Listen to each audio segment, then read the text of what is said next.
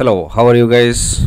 So today in this video I'm going to talk about probably a question that every one of us is asking, whether are we finally in a recession, right? So people were anticipating a recession in the year of 2023. I think so many economists, top economists around the world had predicted that there will definitely be a recession in 2023, which didn't happen, right? It was the most anticipated recession, perhaps in the modern times, but it never happened, right? But are we in a recession, or are we going to have a recession in the next few months or few quarters, right? There is already an indication, right? If you have seen the news coming from the US, that in the job data, you see that there is a sign of recession. Some people even claim that US is already in the recession. We saw that to be accurate for Germany a few months back, a few quarters back. But is that also true for US? And as you know, US being the biggest economy in the world, that has wider ramification, and that's something to be taken very seriously, right? So I'd like to talk about what that means and whether that really translates into some concern or not, right? First of all, nobody knows actually what's going to happen in the future, right? If you predict something in the future, it's always with a caveat, right? You can never be 100% sure what's going to happen in the future. As I said, everyone, all the top economists around the world were predicting recession for the year 2023, and we saw a glimpse of it in the first quarter of it, because of the some banks going bankrupt, and most notably Credit Suisse going bankrupt, and few other banks going bankrupt in the year 2023. But that never translated into a full-fledged crisis. In fact, we saw much better economic numbers towards the second half of the year, right, from the US, but also from the rest of the world, with some exceptions of US, UK and Germany and some other European countries. The Asian and US markets did really, really well. Not just the financial market, but even otherwise, the real economy also did well. Right, it outperformed the expectation. But is that do we see a reversal happening? Do we see a real concern going forward? Well, the thing is that this concern has come from the data that we saw from the US labor market, and you see a huge impact in the Japanese markets because of that. There is I'm not sure if you have seen the markets today. There's a 12% decrease in the Nikkei, the market in the Japan, and you see the the yen is trading at I think 20% discount over the last 2 weeks compared to the US dollar, and that's not a good sign. Other Asian markets are also bleeding. Indian market is not as affected as the other markets in the Asia are, but you see some global markets as also in being terribly hit. Nasdaq being down by about almost 8 to 9% over the last 1 week. You see that there is a huge downfall in the prices of the tech stocks, the likes of Nvidia, Microsoft, Apple, and so on. I saw the news in the Financial Times that even the banking stocks are also taking a hit, which was something I was not expecting, because they were already not performing well. But you see there is a downfall of these stocks as well. So what's going to happen going forward from here on? Okay, so one thing for sure is that we have had a really good time in the last few quarters, right, economically, but not just in terms of the real economic growth, but also in terms of what we have seen in the financial markets, right? And the financial market, it's been good time for last few years already, not just few quarters actually, right?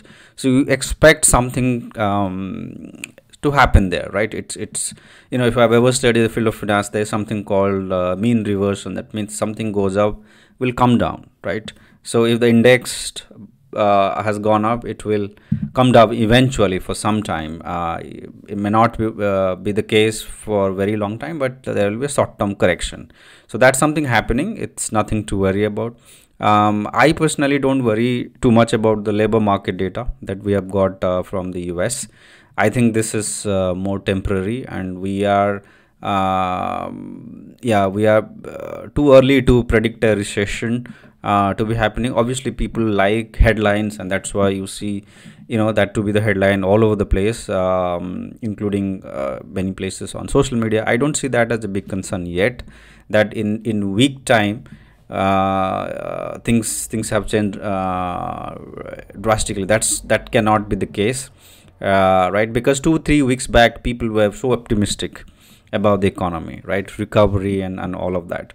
But within a couple of weeks, you see the mood to be exactly the opposite, right? That's not going to be the case. I'm quite sure about it, that things, unless we see more concern coming from other economic indicators such as delinquencies, defaults and credit card, consumer spending, etc., we probably won't be sure whether the recession is actually coming or not, right? Will that also trigger an early rate cut?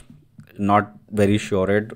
People expect that there will be a 50 basis point rate cut in the month of September. Too early to predict that. Nobody knows what's going to happen, but potential there will be a rate cut of maybe for sure, but I don't expect a 50 basis point. Maybe a 25 basis point will be the thing, right?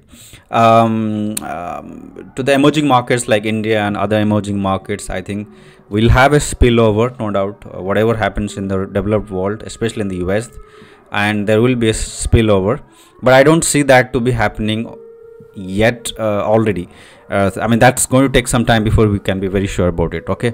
Regarding job market, but it's already very bad actually, right? It's even though we had really good time in the financial market, the job market was also quite good, but we haven't really seen a real growth in the job market actually, right? Job market has been very bad since the last 2 years already, and it is only going to get worse in the next few quarters, I would say, because of the uncertainties and geopolitical uncertainties, but also uncertainties around rate cuts and so on and so forth, right? And in the problem with the job market is that it takes time to recover, right? It doesn't, I mean, people don't go and hire people, right? Hiring is a very big decision for most firms, so they wait and see. So there is a lag effect. So once the economy recovers, you see the job market recovering maybe after a couple of months or a couple of quarters even, right? So it's very unfortunate. I feel very sorry about the students who are out there looking for jobs, the fresh people who have been laid off in the last few weeks, few months, few quarters. Maybe they are in bad situation. I really feel bad about them. As professional, I think we should be vigilant of what's happening around us. I think it's very important to know that it's going to be a tough ride, at least for the next few quarters. And if somebody is having a job, he or she must be feeling very lucky about it, because I think we are going through a tough time. Job market, regardless of what happens in the financial market, in the real economy, job market is still quite bad. And it's not just about the economic uncertainties, it's also because of the disruptions happening in the job market, right? The AI is actually playing a big part in that. A lot of jobs are being taken away by AI, especially in the tech space, but it's going to have an impact in other sectors as well, right? So I think it's also I graduated in 2008, during the time when the global financial crisis happened in 2008. Lehman Brothers crashed, I think, just 2 months after I graduated from university. Okay, so that was one of the toughest time to start your career. So I do have the first-hand experience of being in the job market during the recession, right? It's never easy. It's super difficult, right? No matter where you have studied, no matter what kind of skills you have, no matter how good you are, you can have tough times in these situations, right? I was talking to a friend of mine who is a headhunter, and he was telling me that he gets like hundreds of CV for every open position, not just in India but also elsewhere. This is the case, right? So as a fresh graduate, I would highly recommend you to have patience and not too much worry about things. And you are not alone who is suffering for because of it. There are other people who are also suffering. So, and there is a market cycle, it's going to bounce back sooner or later. It's just a matter of couple of months or maybe a couple of quarters. You need to wait before there is a recovery. And then if you prepare yourself really well in the meantime, you can get the benefit of the growth in job market later on. In 2008 things were really really bad, but it took 2 to 2.5 years maybe for the job market recovery to happen. And the people who are actually learning a lot during those 2 years actually benefited from it, right? But some people did give up. For instance, I remember many people leaving their jobs during 2008-9 crisis, not even trying, and they even moved to smaller towns and did something else, and they were very pessimistic about the IT tech industry back then. But then those who stuck around, they start in those who actually they were developing their own skills. They got a very big pay raise during 2010 and 11 when the rebounds happened, right? So that could potentially happen this time around as well. I'm pretty sure that it will happen. I'm also pretty sure that AI will not be able to disrupt as much as we think. I mean, the disruption will happen, but at a much slower pace than everyone thinks it is. I mean, it is going to obviously disrupt some of the jobs, for example, the coding jobs, right? But it's certainly not going to displace, let's say, the people working in the factories, the people working in banks, people working in retail firms, and so on and so forth. I think many sectors will still be fine, except maybe some of these sectors where you have dependency on talented people writing code. Then writing code becomes easier, so you need less people. So that space may be that will get impacted quite so much in a short period of time, but other sectors will remain fine.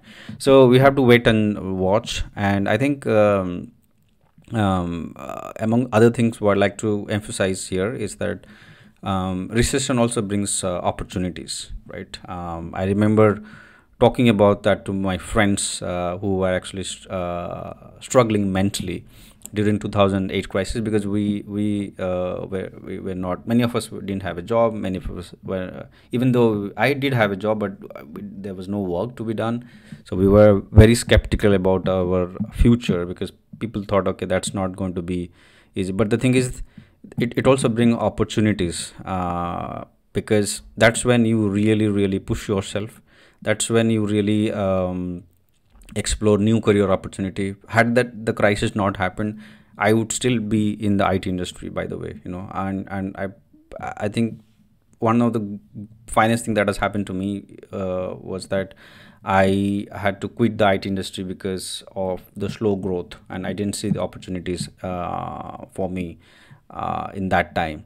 And I moved to the field of finance, right? So it was a blessing in disguise for me, and I'm quite thankful that I did take that decision. So that's something to keep in mind, that this is also a time to introspect. And if you are in a situation that you are either laid off or you're struggling to get a job, I think good to evaluate your situation and think what you're good at, what you will enjoy in long term, and just doing the things for short term gratification is not the right thing to do. I think it's always good to think long term and do what you really like, really enjoy, even if that brings less success. I think you will still enjoy your career more, compared to just following the trend and doing things what others are doing, just for the heck of it. All right, this is something I wanted to share with you. Yeah, one more thing I wanted to share with you is that how to be like, how to be patient in these bad times, right? So I think one of the most important thing I learned in 2008 financial crisis was that you need to be really good at managing your own money. So if you have, make sure that you have a frugal life. I remember not getting a raise. I was making like 15,000 rupees a month back then, and there was hardly any savings. So me and some of my friends, we actually moved to a place where it was very cheap to live, and that's how we saved a bit of money. So I think good to be frugal in these bad times, and I think investing in yourself is one of the finest thing you can do. And you have to be patient. You have to be you have to you don't have to just give up, right? So all right, so that's something I wanted to share with you. As always, thanks for watching, and I'll be making more videos on different economic events going forward. So stay tuned. Thanks for watching, guys. Thanks.